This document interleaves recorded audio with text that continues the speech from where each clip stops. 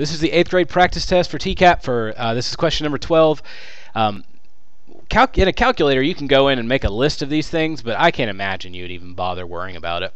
An easier and much more astute thing to do would be to convert everything to a nice little decimal form, and then put them on top of each other and compare. The question asks me to put the cards in order from least to greatest. It started off by saying Shelley received the 4 cards shown below, and I'm hoping it's in a math class, otherwise her personal and social life are terrible. But anyway, P is the square root of 3, R is 1.51, S is 2, and T is 0.99.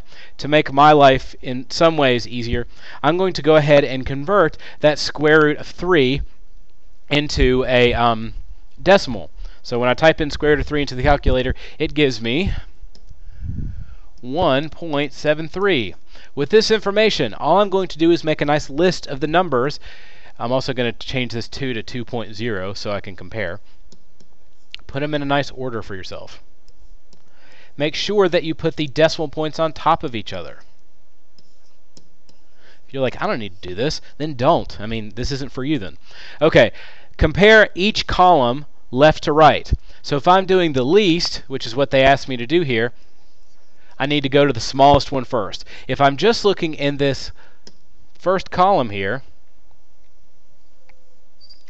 my 0 would be my smallest number. So the least would be this one. This is my first one in sequence, which would be the T. So I'm going to put T as my first one.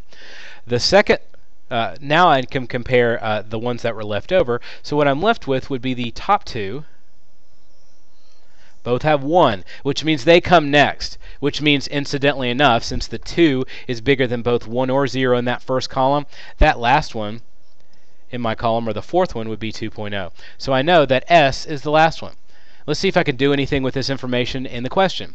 Well, the choice F, I should say, says P comes first. Well, no, it doesn't, so F's out. G says S comes first, which is not true. S would come first if I was doing greatest to least, so you're going to have to sort of pay somewhat attention to what the question asks you. Heaven forbid you answer the question they actually ask. And now all I'm going to do to finish, because it's either H or J, is look at that second column. This column here. Now I'm trying to find the least of 5 or 7. Well, 5 would come before 7, right? So my second term in my sequence would be here. And the third one would be here. So my second one is 1.51, which is R.